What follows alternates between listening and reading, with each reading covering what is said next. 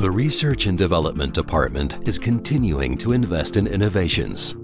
Grinding robots are employed for testing quality. The workpiece-guided robot cell guarantees practically autonomous operation of the abrasive testing.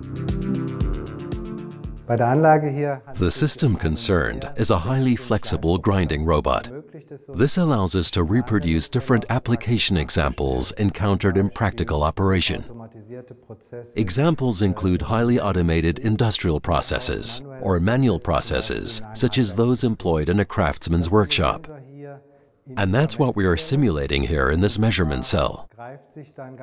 The robot picks up a workpiece. This workpiece is placed on scales to measure the weight.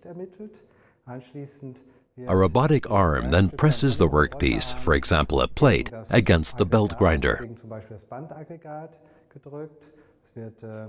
The material is ground down according to a specified program. Once this is completed, the weight is measured again. This allows a statement to be made about the grinding performance.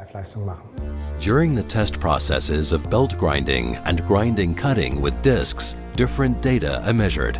The weight and stock removal of the test material, the disc diameter, grinding pressure, contact force, speed, and resistance. The automated abrasive test replaces the manual process, which is monotonous and subject to a variety of influencing factors. A very important factor for us is reproducibility.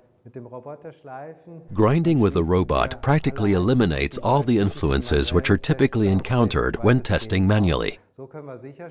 For example, we can be sure that any changes in the grinding result are caused by differences in the structure of the abrasive. That enables us to conduct our development work more purposefully. At the same time, the robot enables us to collect lots of data with the built-in sensors and measuring equipment here in the cell.